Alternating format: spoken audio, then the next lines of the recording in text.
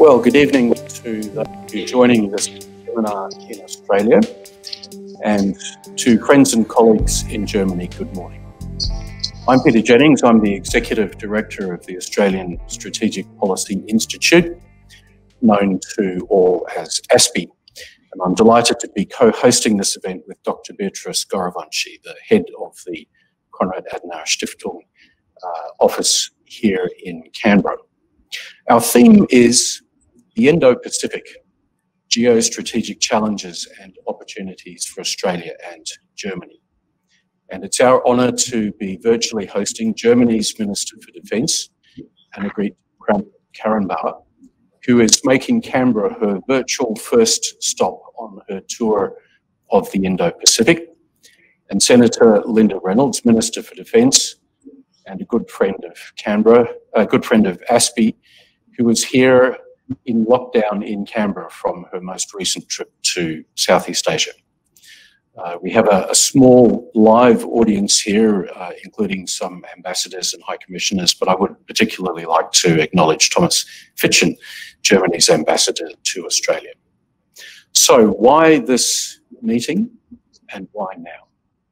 Well, it's particularly noteworthy that the German federal government has recently released this document, Policy Guidelines for the Indo-Pacific, subtitled Germany, Europe, Asia, Shaping the 21st Century Together. And of course, in July this year, the Australian government released its Strategic Update 2020. Now, there is nothing think tankers love more than meaty policy documents to get their teeth into.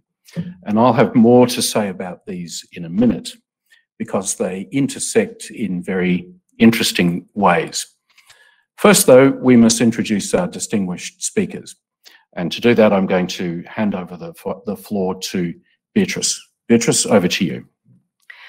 Senator, the Honourable Senator Reynolds, Minister for Defence of Australia, Honourable Annegret Kramp-Karrenbauer, Minister of Defence Germany, Your Excellency, Dr. Thomas Fitchen, Ambassador of the Federal Republic of Germany, and also a warm welcome to the EU Ambassador and to the High Commissioner of Singapore.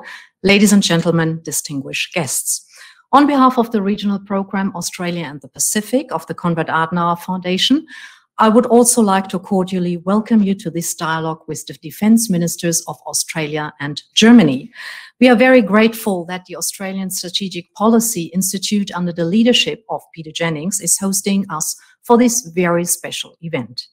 Tonight, I have the great privilege to introduce our keynote speakers, and it is an honor for me to first welcome Minister Annegret Kramp-Karrenbauer, who joins us virtually and live from Berlin, just bridging a distance of approximately 16,000 kilometers between our two capitals. We understand, Madam Minister, that you are currently in home quarantine, and therefore we are very happy to see you healthy. Annegret Kramp-Karrenbauer has served as Germany's Defense Minister since July 2019 and as the leader of Germany's traditional mainstream conservative party, the Christian Democratic Union, the CDU, since December 2018. She previously served as Prime Minister, comparable to the role of a Premier here in Australia, of the state of Saarland for 7 years, from 2011 to 2018, the first woman, by the way, to lead this state of Saarland. At the same time, Annegret Kramp-Karrenbauer was Minister of Justice and Minister of Science and Research from 2012 and 2018 in her state's government.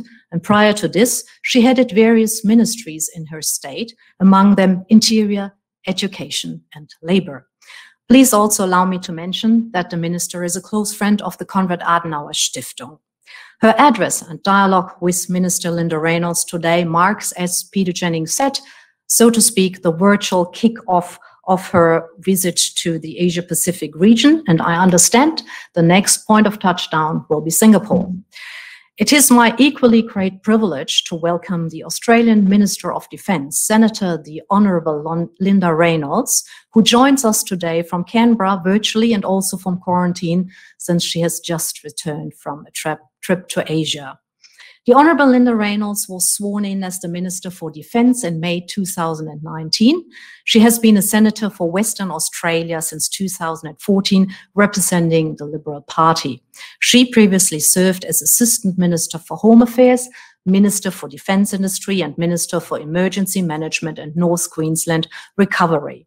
Prior to entering Parliament, the Honourable Senator Linda Reynolds was a member of the Australian Army Reserves for nearly 30 years and was the first woman in the reserve to attain the rank of brigadier and was awarded the Conspicuous Service Cross. Before her ministerial appointment, Linda Reynolds was a member and chair of several parliamentary committees. As a close friend of the Australian Strategic Policy Institute, she recently presented the 2020 Defence Strategic Update here at the ASPI. And I might add with a certain pride that Linda Reynolds is also a good friend of the Konrad Adenauer Stiftung. Ladies and gentlemen, please join me in a round of applause to welcome both ministers at the digital stage.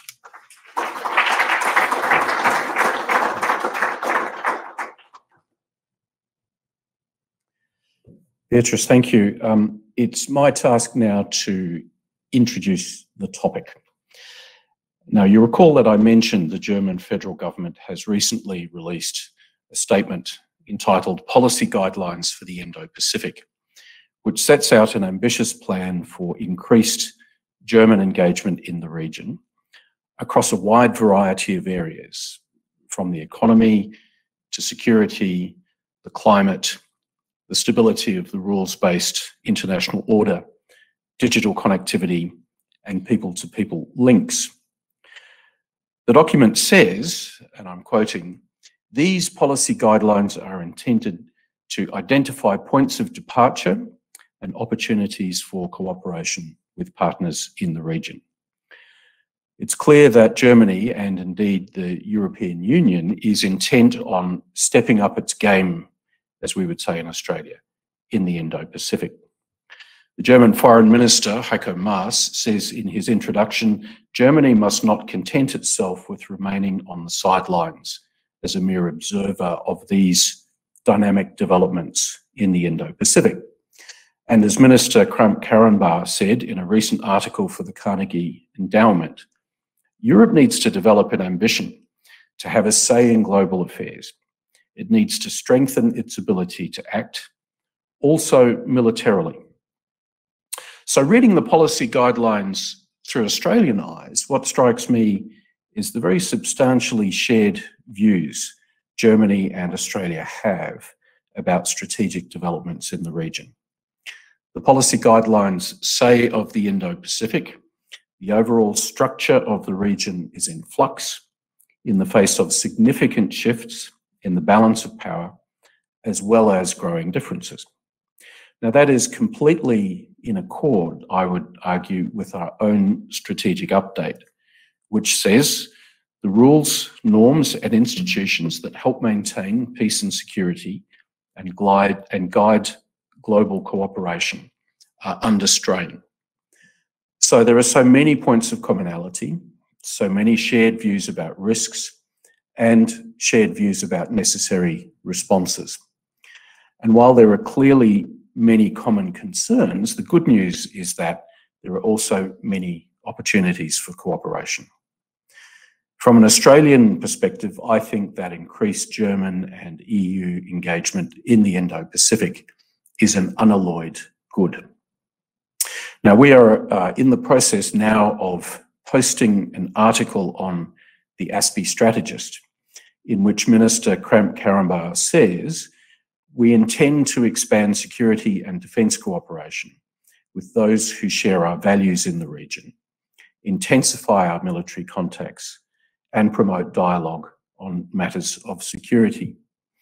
Minister, I hope that you will make Australia the first port of call for this increased cooperation.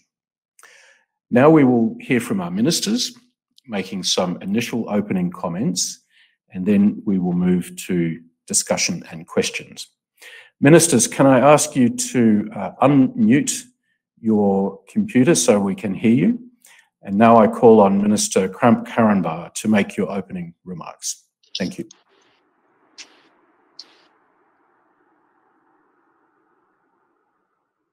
Ja, vielen Dank, liebe Linda. Thank you very much, Linda. Thank you very much, Ambassador Dr. Fitchen. Excellencies, Beatrice, Gorawantschy, and Peter Jennings, thank you very much. I am delighted to be with you today, this morning or this evening, as the case may be. I am delighted to have this opportunity to meet virtually. I would have preferred to come to Australia in person, to be there and talk directly about the options we have to cooperate, about our friendship, but unfortunately it's not possible at the moment. I hope to be able to do that soon. Between Germany and the Indo-Pacific, as you just said, there are more than tens of thousands of kilometers. So why are we interested in this region? Why is it the Indo-Pacific region that the German government has decided to publish guidelines for the first time, by the way? Let me say right away, we're talking about shared interests, shared values, our joint commitment, and that is never a pact or a kind of action that goes against somebody. I see it as cooperation in the interest of what unites us, in the interest of our values, but also in the interest of what we share, the interests we share. As you know, Germany is a strong economy. We act globally in economic terms, and we are a strong proponent of a rules-based international order. A rules-based international order for us is absolutely necessary. We need that because that is also the basis of economic success, and that economic success is what we are working on. This is why we have committed ourselves towards maintaining and improving the rules-based international order. We're interested in that, and we are also interested in security, stability, and prosperity in the Indo-Pacific region. With China and Japan and the United States, these are the three largest world economies, and they are all Pacific neighbors. Southeast Asia is turning into a motor for global economic development. It is the most densely populated region in the world. 2 of 3 megacities in the world are there. Important trade routes are located there. The South China Sea, the Southern Pacific, and our economies are linked by global supply chains.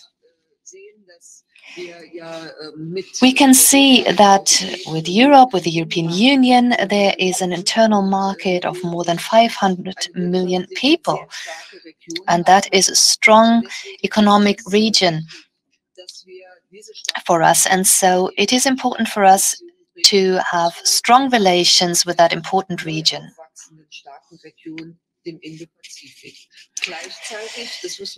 At the same time, and we have to be clear about that, we can see that the Indo-Pacific becomes the arena of global power competition.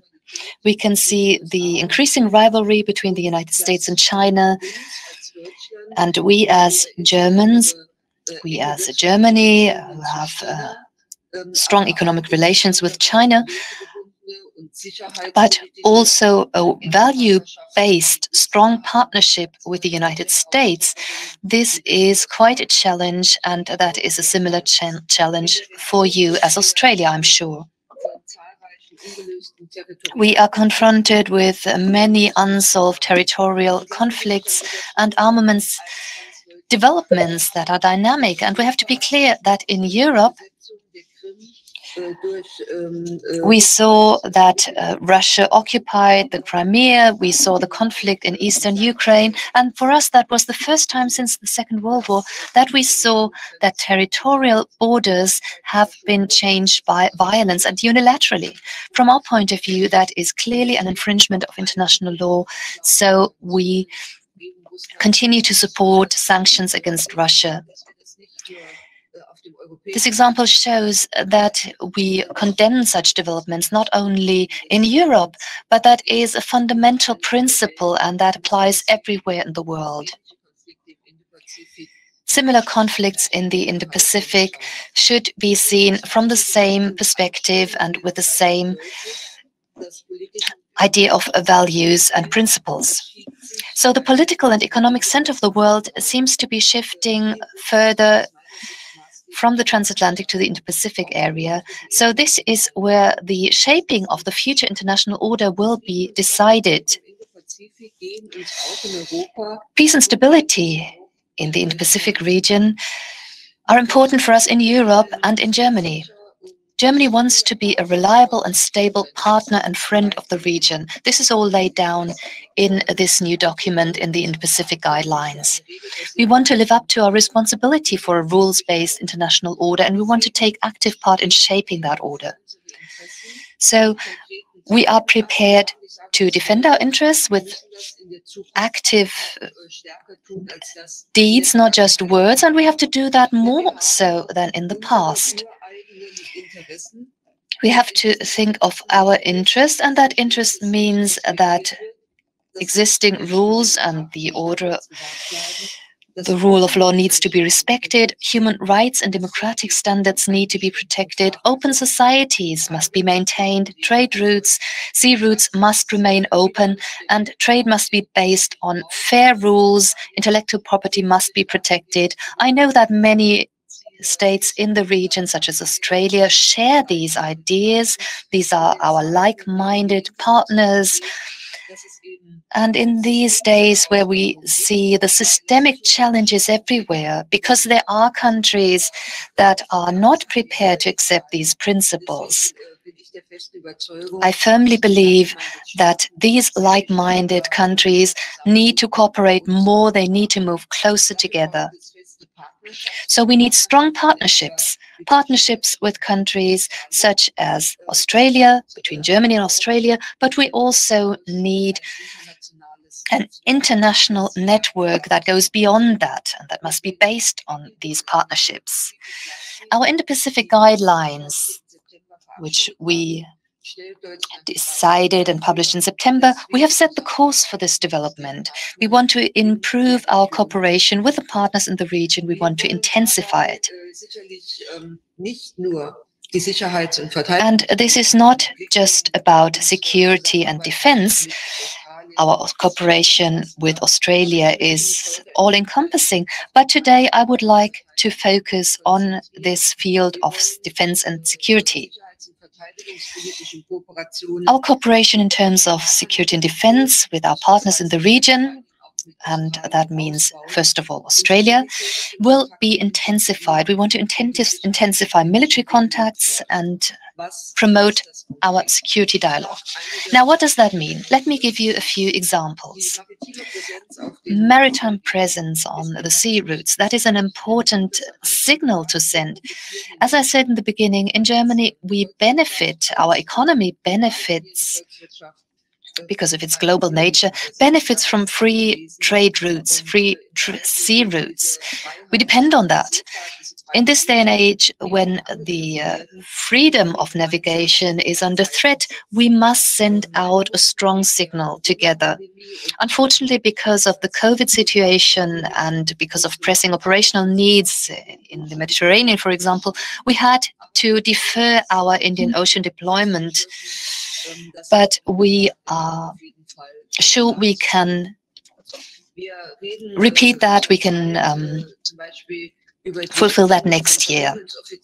We're talking about sending liaison officers to multinational organizations, or the deployment of German Navy officer in Navy units of our friends. We're talking about this with our Australian partners at the moment.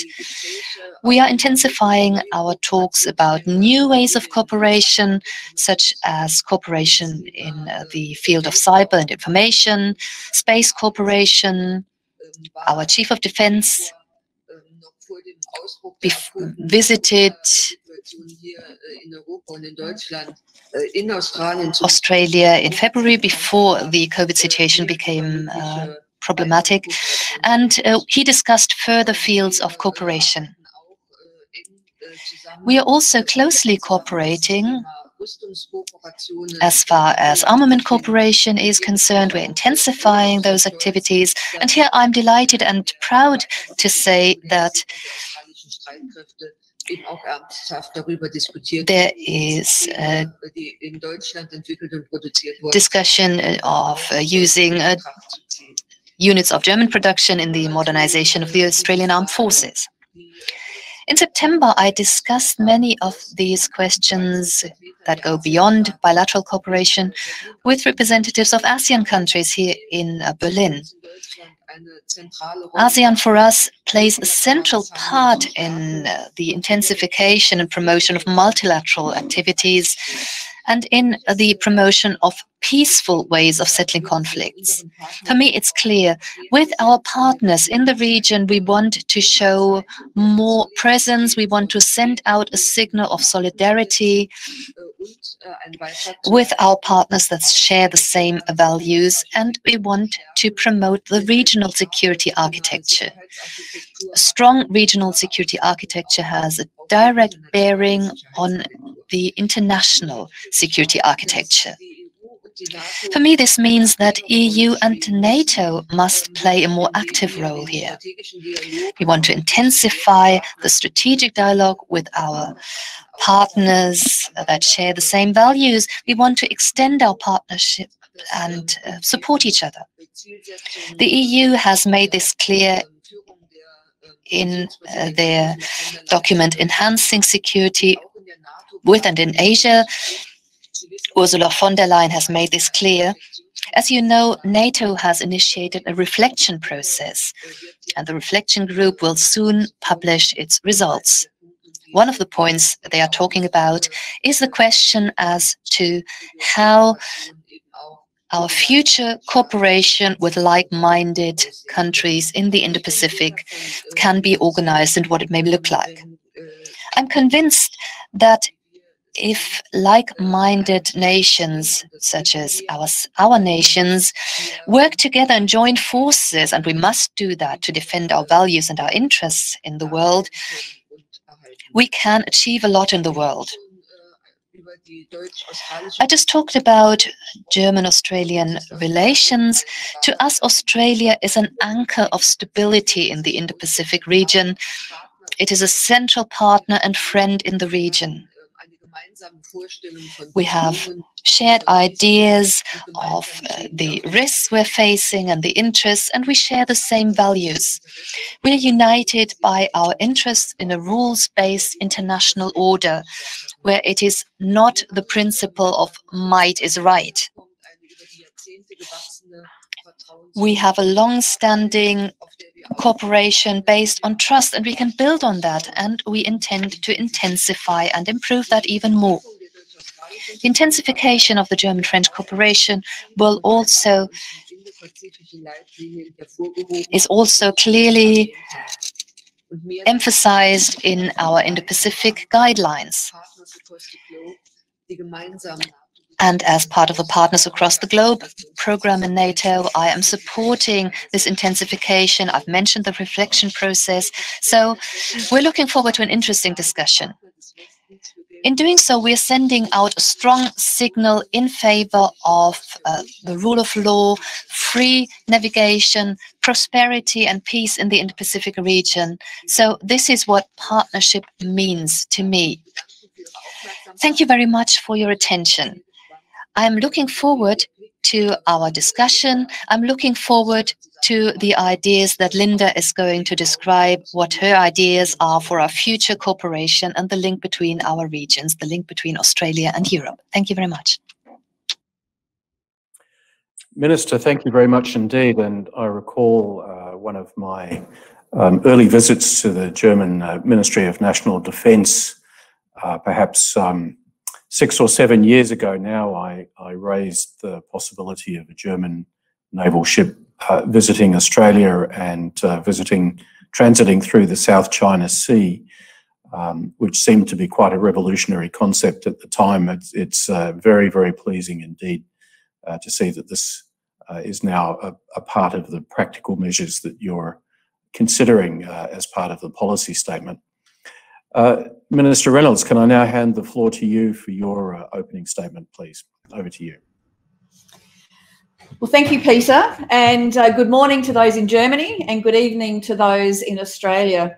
It's a pleasure to join my German counterpart, Minister Kramp-Karrenbauer. And Annegret, thank you so much for your very warm remarks and also your very insightful reflections on the Indo-Pacific.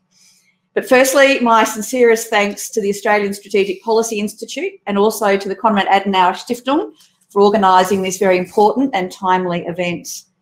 And to you, Beatrice and Peter, on a personal note, I very much enjoy and greatly value my long-standing partnerships with both of your organisations. And thanks to you both for your work to strengthen relations between Australia and also Germany. I'm delighted to join all of you here today to discuss how I see the challenges in the Indo-Pacific region. Annegret and I first met in person when I attended the Munich Security Conference in February this year, which seems like a very long time ago now. But that was the first, and it was a very substantive and very warm and productive bilateral meeting. And since then, we've been in regular contact. So I'm delighted to join you today to discuss our region. When we attended the conference itself, at the conference we discussed the rapidly changing events in the Indo-Pacific. Back then, there was clearly changes to rules-based international global order, as has been said, and the many strategic challenges. We discussed the many strategic challenges that faced our respective nations. However, as we all know, just a few weeks after Munich, the World Health Organization declared COVID-19 as a global pandemic. And now the stark reality is that we all face a post-COVID-19 world that is poorer, that is more dangerous, and that is more disorderly. And I firmly believe that in today's world, geographical distance is simply an historic mindset. And it doesn't matter that we're not in the same time zone. It doesn't matter that we don't share physical borders. And as Annegret said, it doesn't matter that we live thousands of kilometres away.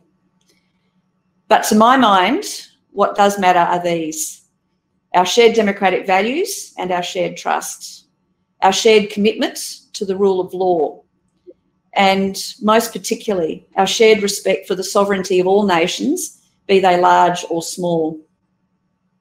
And together, we must continue to promote peace and prosperity for all, towards a region where there is cooperation and healthy competition, not confrontation, coercion, or conflict.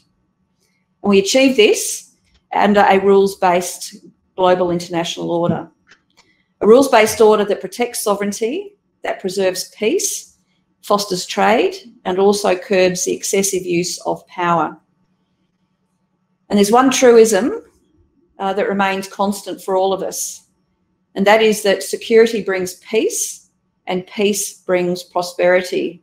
One simply cannot exist without the other. And today, the world's most populous region, the Indo-Pacific, is facing its most consequential strategic realignment since the end of World War II. The region, the region has become less stable, and this has significant consequences far beyond our region. So let me share with you how I'm approaching these challenges as Australia's Minister for Defence. In this year, the Prime Minister and I, in July this year, the Prime Minister and I announced Australia's 2020 Defence Strategic Update. And this update is a very significant document for us because it recognises that challenges in our strategic environment are accelerating far more rapidly than we anticipated only a few years ago. And our interests are being challenged more directly, and this clearly demands greater prioritisation. So let me set out for you some of our regional challenges as we see them. Without question, we're seeing increased major power competition. Nations right across the Indo-Pacific are modernising their militaries and adopting disruptive technologies. In the 2030s, half of the world's submarines and half of the world's most advanced combat aircraft will be operating in the Indo-Pacific. And coercive tactics, including cyber attacks, foreign interference, and also economic pressure, are being increasingly employed. And these coercive tactics exploit what is now commonly called the grey zone. And this grey zone sits between peace and war, as we traditionally understand them to be, and it undermines sovereignty. And in this grey zone, influence becomes interference, economic cooperation becomes coercion, and investment becomes entrapment. And COVID-19 has further impacted on the global economy and also our strategic landscape. These trends are compromising free and open trade for us all. And it's exposed the need for Australia, along with other nations, including Germany, to build stronger, more resilient and more assured supply chains. And as Defence Ministers, Annegret and I have the job of seeing the world as it actually is, not as we might wish it still was. And in that light, the Defence Strategic Update sets 3 new defence objectives that really underpin Australia's resolve. They're to shape, to deter, and also to respond. Firstly, to shape our strategic environment. Secondly, to deter actions against Australia's interests. And thirdly, to respond with credible military force if and when required. And Australia continues to work with long-standing allies and our friends, but also with new partners to shape an Indo-Pacific where the rules-based international order is respected and it is observed. This is something I speak often about with my counterparts as we continue to work together to address these shared challenges. And to realise this vision, Australia is enhancing our defence cooperation, our defence partnerships, and also our regional defence activities. For example, at India's invitation, Australia is currently participating in Exercise Malabar alongside the United States, Japan, and of course, India. Australia is also seeking to advance our shared interests with ASEAN, and we continue to resolutely support ASEAN's centrality. Earlier this year in Hanoi, I presented Australia's vision for the future of our defence partnership with ASEAN. 2 weeks ago, I visited 3 ASEAN partners, Singapore, Brunei and the Philippines, to further advance our bilateral defence engagements and also to further discuss shared regional security challenges. I also visited Japan to meet with the new Defence Minister Kishi. There, we set the direction for the next phase of our bilateral defence and also our security cooperation in the Indo-Pacific. And despite COVID-19, Australia also continues to conduct significant regional maritime deployments, 7 this year alone with Japan. We also conducted a significant, in fact, it was our largest ever regional deployment, presence deployment. This involved 5 Royal Australian Naval vessels conducting military training and also exercises with 11 regional partners over 3 months. And we've continued during COVID-19 to deepen our partnerships across the South Pacific under our Pacific Step Up program. And this includes expanded ADF training activities, infrastructure development, maritime capability, people-to-people links, and of course, enhanced COVID-19 support. So with this in mind, I very much welcome the German government's publication this year of its policy guidelines for the Indo-Pacific region. And as I've said, I very warmly welcome the Minister's remarks today about how Germany, consistent with these new guidelines, is intensifying its engagement in the Indo-Pacific. That is very warmly welcomed here in Australia. Through our respective strategies, Australia and Germany have a clear and a very consistent vision for the Indo-Pacific. But it's also one that we share with many other allies, partners and global friends. And in the years ahead, I look forward to further strengthening our bilateral defence relationship. As the Minister has said, it's a relationship which has very strong foundations in both defence cooperation and also in defence industry. For example, Lursen Australia is building Australia's 12 new offshore patrol vessels on time and on budget, and they're going to be magnificent capability for Australia. And Rheinmetall Defence Australia is supplying 211 Boxer combat reconnaissance vehicles for the Australian Defence Force. And again, they are going to be magnificent capabilities for the Australian Army. These and other engagements demonstrate our mutual commitment to strengthening the integration of our respective national industrial bases. So, ladies and gentlemen, in conclusion, there is so much potential for us to further enhance our interoperability and to train and exercise together, for us to collaborate, but also to cooperate, because our cooperation enhances regional stability and security. And as I said, security brings peace, and peace brings prosperity for us all. So thank you very much, Peter and Beatrice. Well, Ministers, thank you very much both for those very interesting and substantive presentations. As you say, there is so much to talk through, so I want to get straight to questions. For those of you watching this webinar online, I'm actually in receipt of some questions here that are coming through that I will be able to put to our ministers. But I wanted to begin by asking some questions myself, and the first one I'll put to Minister Kramp-Karrenbauer. Minister, your policy guidelines say, I think very acutely, there is a direct nexus between prosperity in Europe and security in Asia. And clearly, in that understanding, one of the biggest security challenges Asia currently faces comes from the assertive behaviour of Beijing. How does Berlin shape its response to that challenge? Minister. Es ist ganz sicherlich so, ich habe das vorhin in meiner Rede ja I said this, or I hinted at that earlier during my presentation. Beijing has a significant importance for us. Undeniably, it is a very important trading partner for us and others in Europe. And we know that the big questions of humanity, like climate change, will not be tackled without big nations like China. At the same time, China is also a systemic challenge for us. What we consider the basic rules of an open society, of Western democracy, the protection of minorities, for example, the respect for human rights, those values are seen differently in China and interpreted in a different way there, and that's why we need to speak openly about this. China, I believe, has a very ambitious goal, has developed an ambitious concept. There's no problem with that. It's the right of every country to do that.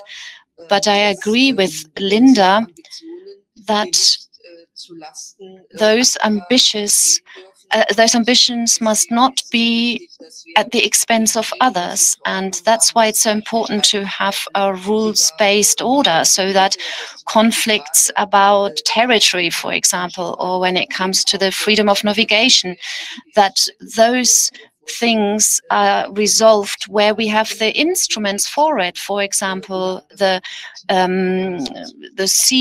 courts dealing with maritime law, etc. And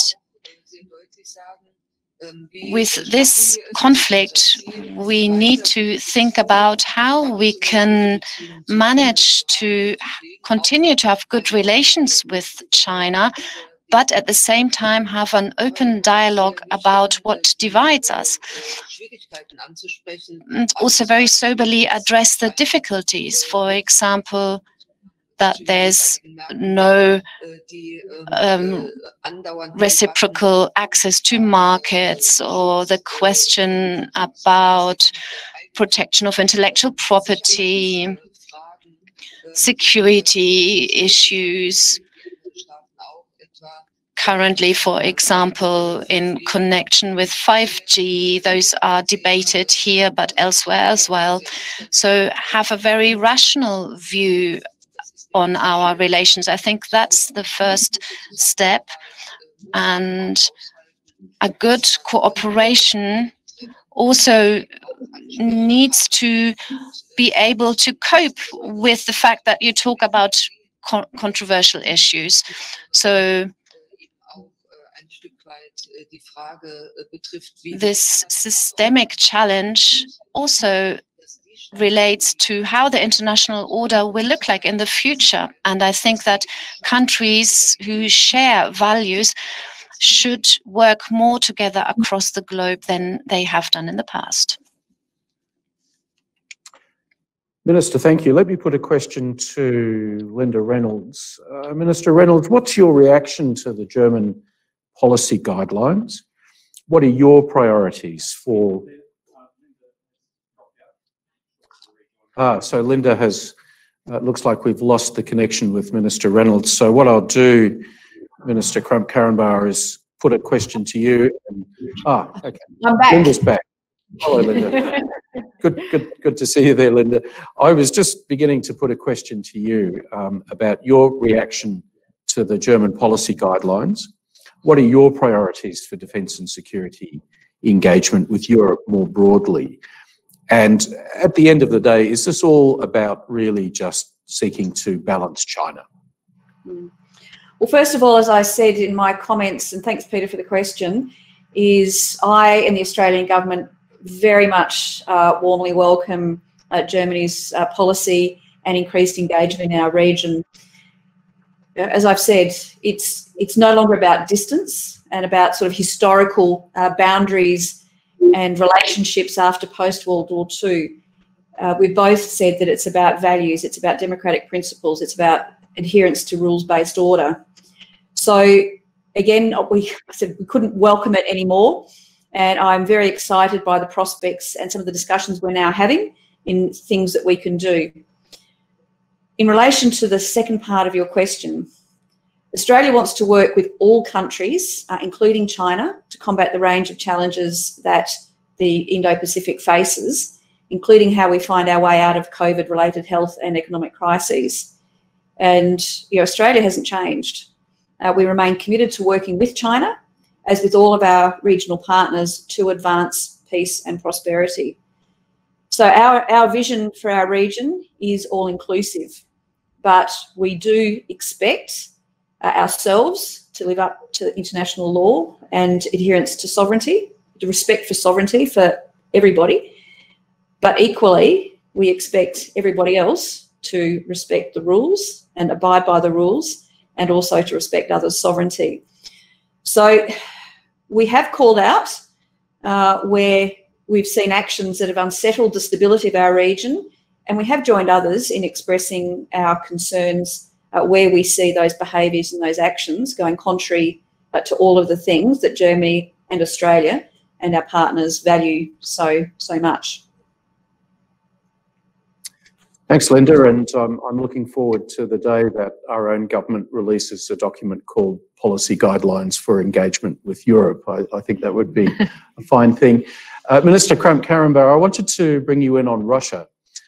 Clearly, Russia looms much more large for Europe than it does in this part of the world. What are your key concerns about Russia?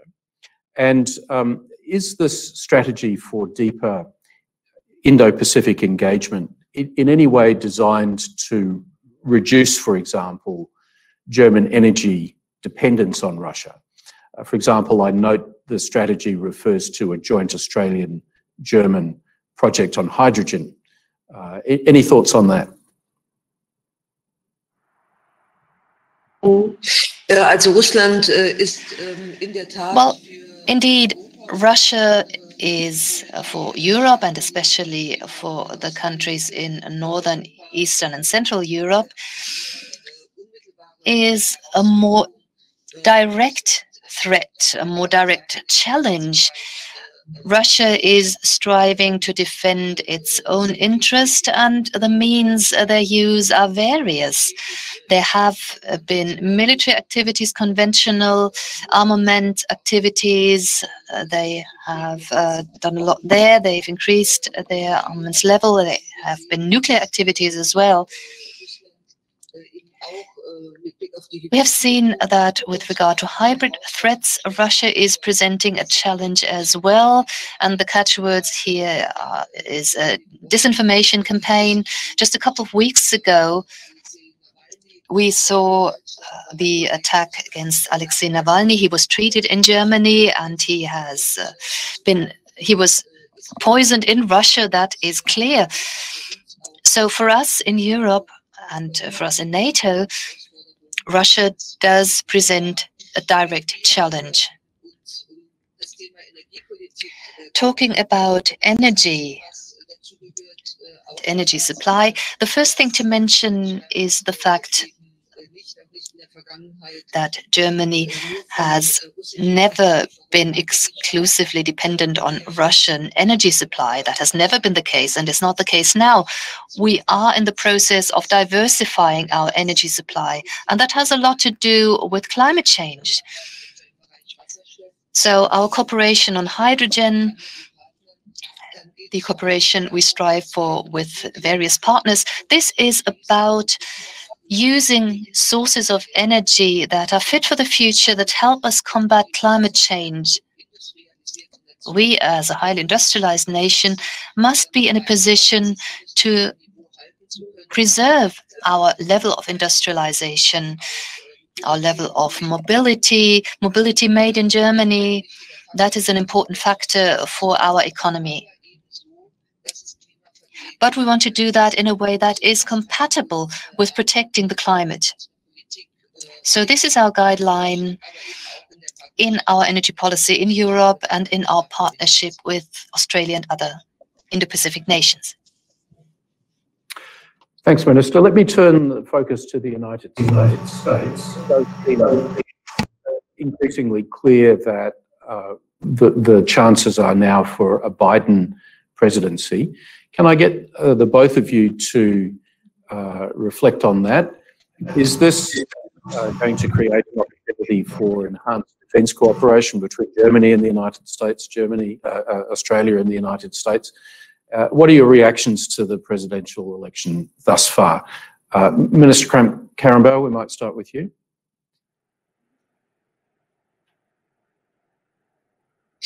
Well, first of all, this is a very exciting race in the United States, full of suspense, and I think we have to wait for quite some time until we have a result that will be accepted by all sides. The policies we've seen in recent years, and I can be frank about that, has sometimes put a strain on our friendship. It has been quite a challenge sometimes. As I said, we are strongly committed to multilateral cooperation and the rules-based international order. We are strongly committed to working together in international organizations, and there have been many debates and discussion with the current administration in the White House. But let me also be quite clear, there are various core issues between the United States and ourselves. They have to do with military cooperation. They have to do with how much Germany is prepared to contribute when it comes to burden sharing within NATO. And there, the Republicans and the Democrats have the same position. So these points will remain on the agenda, irrespective of who will win the race for the White House. If there's a change in the White House, there may be a change as regards the way of dealing with one another, the tone of address and all that. But as I said many times, we as German government and we as Europeans, we will continue to have to do more for our defense, more than we've done so far. On the one hand, we need to reduce the burden on the United States because they have to be active in other regions as well, but also we want to be an equal partner and work together at eye level.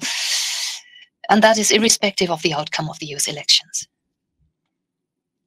And Minister Linda Reynolds, giving you the chance to be the first Cabinet Minister to call the presidential election outcome. Any thoughts on what's happening in the US? Well, look, thanks very much, Peter. And I think, like most of the world, I've been glued to my TV for the last couple of days. And what I see is a very robust and healthy democracy in action. And the relationship between the United States and Australia, it is deep, it is enduring, and our alliance will remain strong and enduring no matter who wins the presidential election. And that was very clear both to myself and Maurice Payne when we visited Washington a few months ago for ASMIN. And there was very strong bipartisan support for additional engagement in our region, but there was really strong support for our alliance. And there was an increasing recognition, even from the last ASMIN, the first one that I attended, in a recognition in the United States, in the administration and in the Congress, about our position in the world here in fulcrum of the Indo-Pacific, but also our thoughts, our opinions, and also our Defence Strategic Update have resonated extremely well in Washington. So I might just come back, Peter, to something that I sort of alluded to in my formal remarks, is that the Australian United Alliance has been a major force for stability and also security in our region, pretty much since not long after World War II. And Australia made it very clear in our strategic update that we strongly support the continued US engagement in our region. So we welcome other friends and partners also having increased engagement in this region. So I only see good from whoever wins. It will make very little difference to the strength and the growth in our defence-to-defence relationships. Thanks, Minister. I was going to ask the both of you about COVID, but we only have about 8 minutes left. The time has gone so quickly. So I'll skip that and go to my final questions, which to both of you will be about technology and critical minerals, critical materials, because I know that you both have interests in these areas. Minister Kramp-Karrenbauer, the policy guidelines refer to 5G technology as, quote, an essential prerequisite for effective Industry 4.0, which has been a sort of a major part of Germany's future industrial design. The policy guidelines then say the trustworthiness of suppliers of critical components is an important factor for the federal government. This is referring to 5G. This includes the legal and political framework within which the provider operates. Now, to me, Minister, the paper reads increasingly like Germany is adopting a policy on 5G, much like Australia. Is that a correct assumption? And what are your views on the prospects for technology cooperation with Australia?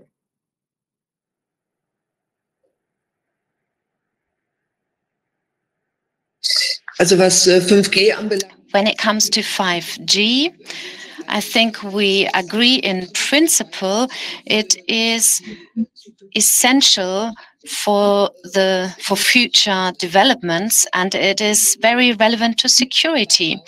So those who are involved in establishing 5G, the companies that are involved, they need to comply with certain security standards.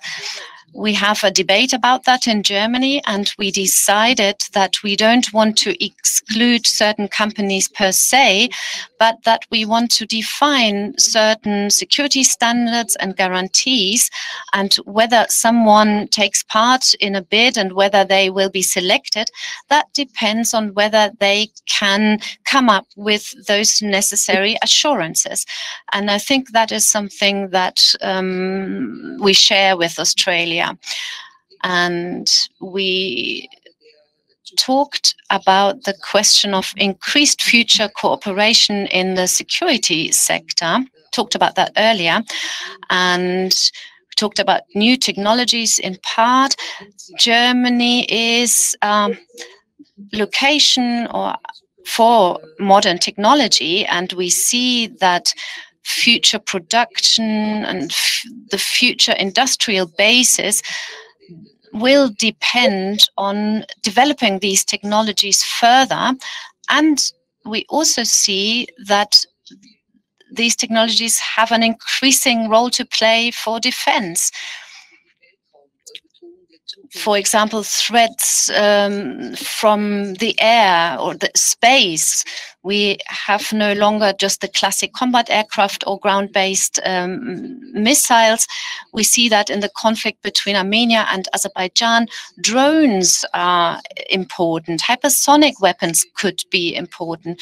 So we will see developments of new threats, and that's why we need to align our defense systems to that. It's a big step, a big jump ahead of us, and we want to do that in good cooperation with others, also in good cooperation with Australia. Thank you, Minister. And Minister Reynolds, my last question to you, also on the technology and critical minerals front. I know you've been very focused on critical minerals and rare earths and supply chain security in your time. What are your thoughts on the potential for Germany and Australia to cooperate in that area and on technology more broadly?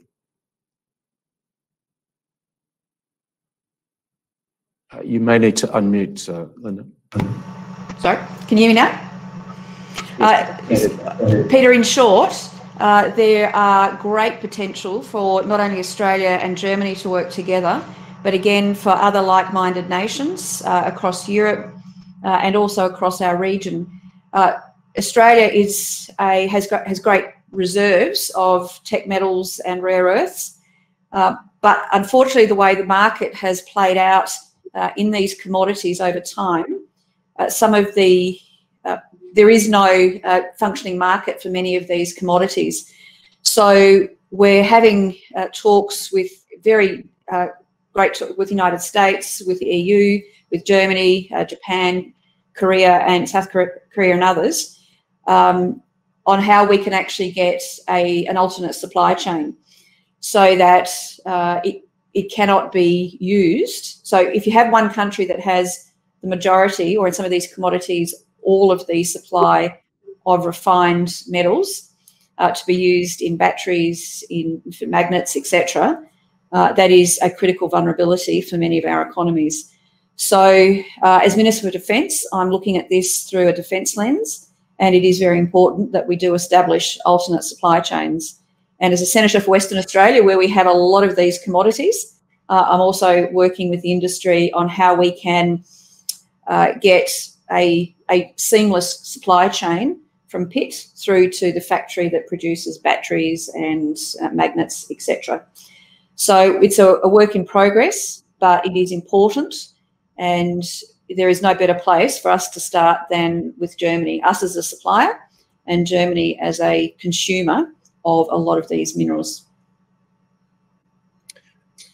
Minister Reynolds, thank you so very much for that. Both ministers, it's been a great conversation. We could easily talk for hours, I think, about so many of the issues that have been raised and the potential for enhanced cooperation between our two countries, but I'm afraid we have to bring the meeting to a close.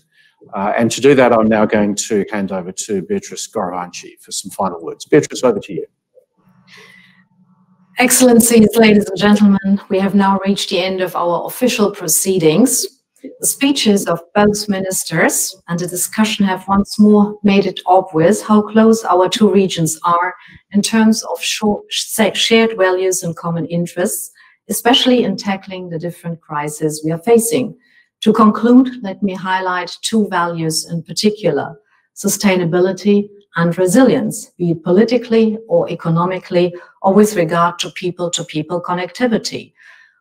With sustainability and resilience, I mean tenacity in pursuing a common ideal, the aforementioned vision of a thriving liberal democratic order founded on the rule of law. We are facing and might continue to face for a long time many obstacles and challenges to achieving this globally, but by persistently and dynamically pursuing this goal together, and by also strengthening the multilateral approach, we will get much closer to its realization than on our own.